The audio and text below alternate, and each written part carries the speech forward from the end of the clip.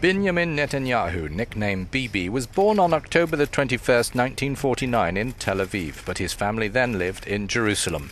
They moved to Philadelphia, went back to Israel, then to the States again, but Netanyahu entered military service in Israel like all 18-year-old men.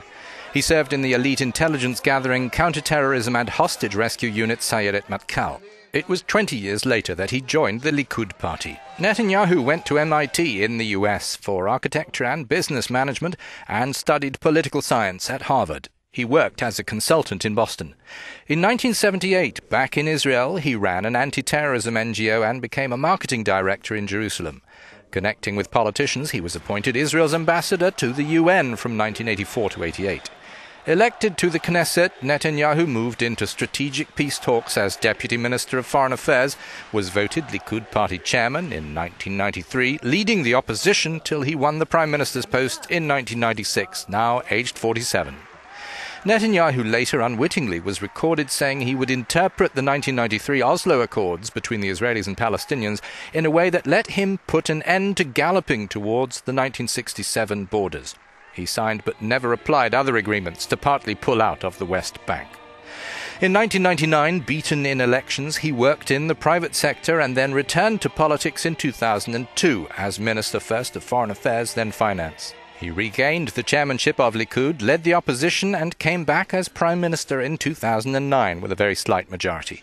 His security rhetoric was largely the same as before, expanding Israeli settlement building on Arab land. This was toxic for any peace process. Dialogue with the Palestinian Authority hardened, but US pressure persisted. In 2009, Netanyahu finally said Israel would accept a two-state solution.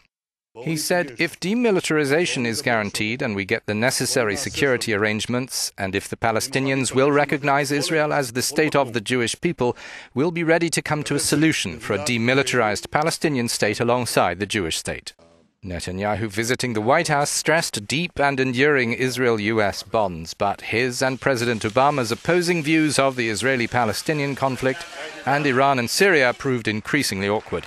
Netanyahu's speech to Congress on the 3rd of March, far from winning Israel more support from the American people, reduced it. The Republicans who'd invited the former diplomat applauded him, while critics, notably Democrats, described it as warlike. A Gallup poll showed Bibi had dropped the ball.